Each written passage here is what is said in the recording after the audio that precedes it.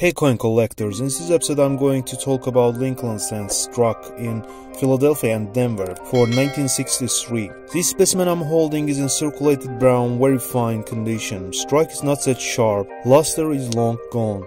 Some tarnished stocks evident here and there, and rims are slightly damaged. Circulated brown penny in such condition is worth just a little more than face value, due to copper price, as pre-1983 pennies contain 95% copper.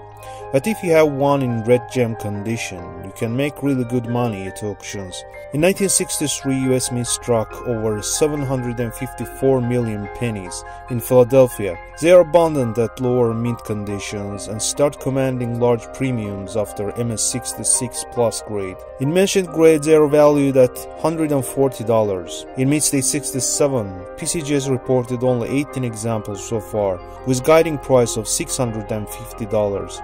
While in Mint State 67 plus, they are worth around $9,000. This is the most valuable 1963 Lincoln cent in Mint State 67 red condition, intensely lustrous with bold cartwheel activity on deep mint orange surfaces. Strike is excellent and surfaces of the fields and reliefs are immaculate. Just few bag marks prevent finer grade. This impressive gem ended up selling for $6,612.50 in 2012 at Stack's Bowers.